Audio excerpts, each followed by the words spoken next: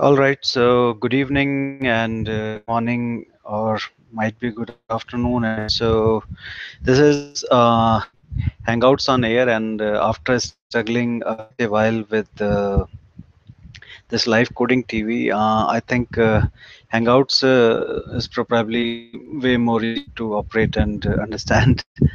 So this thing will move on with the screen sharing session now, but in the meanwhile, I think if you have questions, we have something called a Q&A app here where you can probably post your questions. I'm not sure how it is coming up at your side, and we have something like chat also available here. So let me move quickly to the original session because we are already 5 minutes over the time. So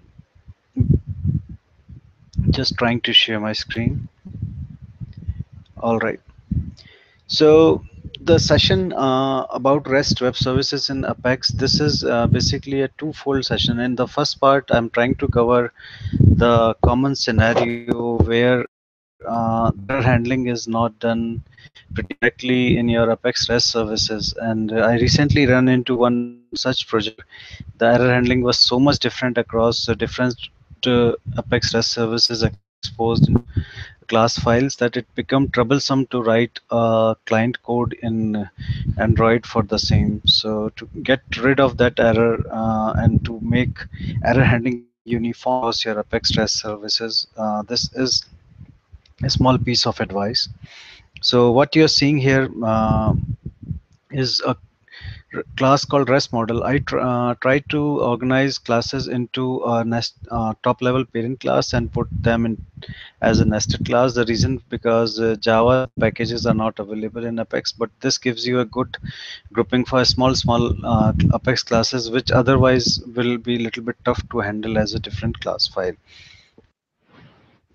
So just go line by line with me. So this class is basically virtual and it represents an Apex result. So result in general should always indicate if the operation is success or failure. And if you're making very good use of REST status codes, you shouldn't rely on this property. You can safely skip on that.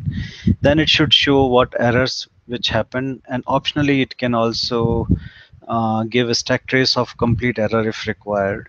So next is init block, which is a shortcut to default constructor, which is invoked every time when you create instance of this class. So it just initializes success by default to true and error to a empty error array. And then these are a few utility method to easily add errors, set success to false. We'll come back to them later on, but for now, if we scroll down to error, so error is very simple. It just says what's the status, what's the message, and what are the fields if they are involved in the error. And it gives a handy constructor to quickly convert a database error, which comes in insert, create, and those kind of operations. And it also has a utility method for directly taking string error messages. If you want to see a real usage of this class, so I have created a very simple Apex service for the sake of this demo, which basically is having a get method and a post method. So this get method is just loading accounts. I'm not doing any filtering because that's not the goal to show a very complex account loading here. So the idea is now you can create instances of this class. So I've not covered this thing. You must be wondering what is going on here, what is a state result. So if I go back here, so now you have a basic result class in place, which represents any form of RESTful result.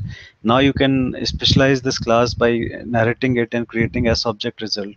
So basically what it says is whatever there in result, it's there, but I also want to pass some records back in my response. So that's something which is going on here. And if I come here, so that's the thing which I'm using here, that I'm loading some records here, which are account records, and I'm trying to store them back into the thing. In case any exception comes, I call this add error method, and that's it. And apart from that, I'm just returning back this result. So if we take a quick peek at this add error method now, and also this records property, So this records property is not in the parent class, it's coming from here. And if we go to result class again, the add error exception method, it's basically calling the other method to just add the string error message, and then it's doing some fancy things. So for example, it's saying that the request status code should be 400, which should be by default for any bad request. So this is an optional step. If you like to do that, it's generally a good practice in case you know it's a bad request. I'm just keeping a very simplified form of code here. It might not be always suitable in all situations, but the pattern which I'm trying to bring here is you might put a lot of code here and there which says status code is equal to 400. So this avoids this copy paste. Mostly in case of exception or validation errors, you put this status code as 400 when the request is not bad. So you can try generalizing these things and putting them into common place to facilitate code reuse. Apart from that, we are checking for Apex header called, oh sorry, HTTP header called Apex REST at stack trace. What it is doing is it's basically adding the exception stack trace to the stack trace property. So you must be wondering why I'm not always adding the stack trace and why I'm doing it conditionally. The reason is usually we should try to keep our responses compact, and everybody might not be interested in checking the stack trace. So it might be helpful for the developer to sometimes see why things are going on wrong, and it might save your time in creating debug logs for a given user and quickly see what's the flow of events which are leading to a given. So that's mostly it. And if we explore this thing now, so we have something called REST console here. So REST console is basically a Chrome extension. Like here, you can get it from App Store. If you want, I can put the link back once the session is done. So here I have the URL for this node and this REST source for this Apex REST service here, this one. So if I do get request here, so see it gives me success true, there is no error, stack trace, there is no error. And then the records property is having list of all the accounts which we have, right? So it's pretty simple, but the idea is now any client code can generalize itself to check if the operation was successful. These three properties will always be there. So error handling in Apex side and on the client side, whether it is PHP, Xcode, oh I'm sorry, iOS, Android, whatever it is, or any JavaScript client, they can write a good code as well based on your good patterns in Apex REST services. So if we move ahead and see what we have next is there's a post request to which makes it easy to create both accounts and contacts in one shot.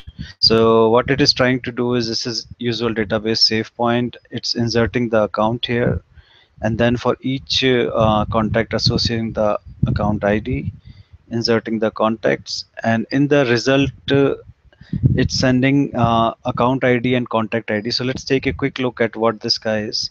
So again, this guy is specializing this REST model dot result, which we have just seen, and it's adding two properties which are needed by the client back. So here I'm just updating these properties here like this. In case of exception, I'm rolling back and adding the error just as usual. Rollback is needed to roll back all these different objects. So if you want to see that in action, first let's see a bad thing. So here I have this sample thing created. Let me paste it somewhere nicely. So if I go here and set syntax to JavaScript, so it's sending, let's say, an account with name is equal to account from REST one, and it's sending one of the contact with first name and one with both first name and last name. So ideally, this should make everything crash. So let's give it a try. And the reason for the crash is the last name property is required on contact. So if I make a post here, see I'm using this post button. So what I get is the error stack trace, the message also that the last name is missing, and success is set to false. So it is very, I think, self-explanatory. You must be wondering why this guy came. I didn't pass the header, but silently I did. So this is the custom header which I'm passing as true. So if I set it to false or remove it, this property shouldn't come. So see, this is coming as null. So it's an optional thing, but it's pretty helpful if you have very complex Apex logic and you want to see the stack trace. So this is how it is. And just to make things moving here, let's add last name and see if it goes. So if I say last name Gupta and hopefully all correct. So all right, I think it worked. So it says success true account ID is this thing and contact IDs are these ones. So if I go back here, hopefully I should be able to see it by refreshing it.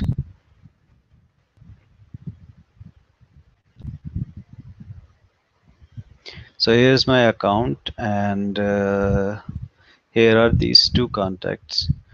So this is, I think, the key thing I wanted to highlight in this first session of live coding. Also, as I was a little bit new and nervous about this live coding thing, which is taking a bit to set up right. So I wanted to first take a little bit of dive here and see how things go. So in next part, we will see how we can organize Apex REST services together. Once you work on a big project where there are multiple REST services and you want to club them together. So it could be a good way to do the same. So in the meanwhile, I don't know how you can ask questions because I am not sure if you are able to join it via the Hangouts on Air link and but most probably I can open Twitter. If you are on Twitter, you can tweet me the questions. I can answer them back to make it simple.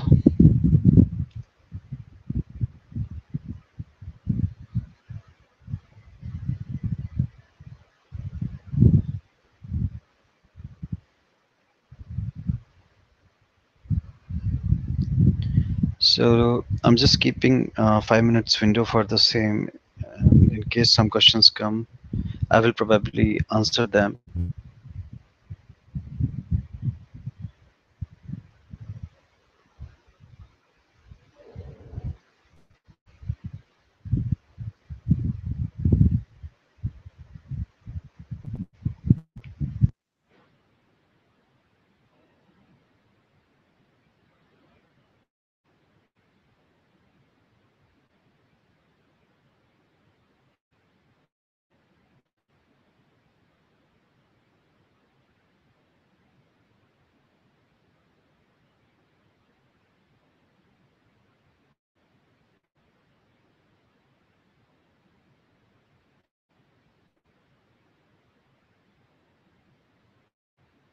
All right, so we have a question which is saying I'm not able to understand the concept of nested class. So let me share the screen again and go back on the nested class stuff.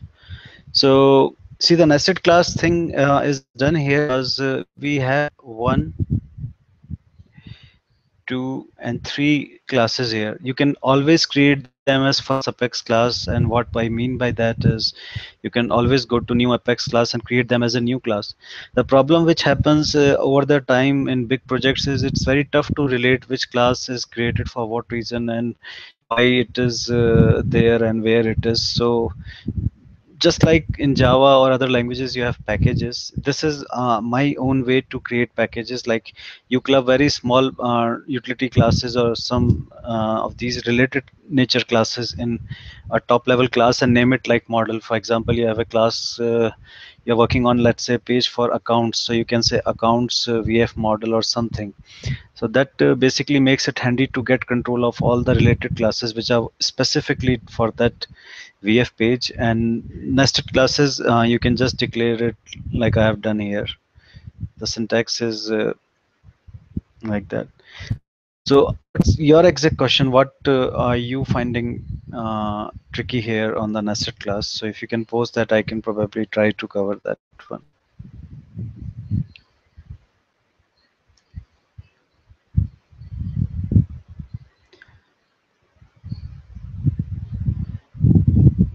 Okay, so stack trace. Next question is stack trace. So again, this thing relates to the concept of Java world, or I think in any language. I'm just too much in love with Java. So stack trace, let me Google it. I think if Wikipedia shows what stack trace is, stack trace is basically flow of stacks. Most of the languages are stack based, so they say on what order the things are executing. But that's unfortunately, I think, not coming up. Let me see if anybody else has shown a decent stack trace. Yeah, this is a very good example actually. So if you see here, this is Java code, but it relates pretty well to Apex also. There is a null pointer exception coming, so it shows the complete flow that the stuff is started from bootstrap.java line 14, then it went to author.java line 25, and then book.java at line 16 where this incident happened. So this stack trace is pretty important for developers and sometimes even the client application developers to debug and report back the issues. So this gives you the complete idea without spending too much time creating debug logs for individual users. For example, you have created an Apex REST service for a guest profile or a specific profile. So without this thing, you might have to log in as them and then try to reproduce the error and get a stack trace. But if sometimes you have a stack trace, you can easily reach out to the problem without spending too much time. So it saves your time in that way. So coming back to the questions window again, any other questions we have? I think 1 minute left.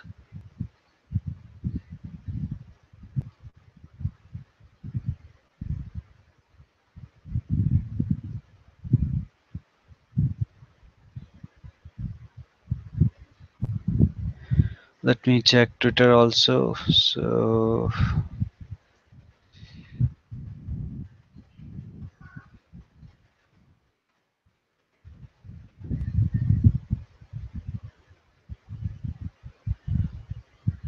I think all well now. Nothing new.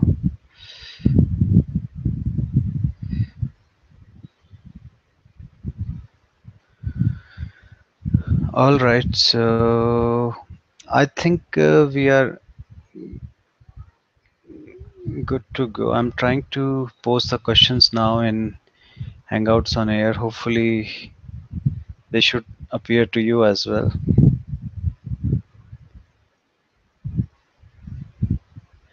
Okay, guys. So I think this is it for now. I see no more questions coming. But in next part, we will see how we can use dependency injection in Apex REST services to club different REST operations, again to avoid scattering of too much REST services here and there. Hope you like this demo. Thanks for your time. Bye bye.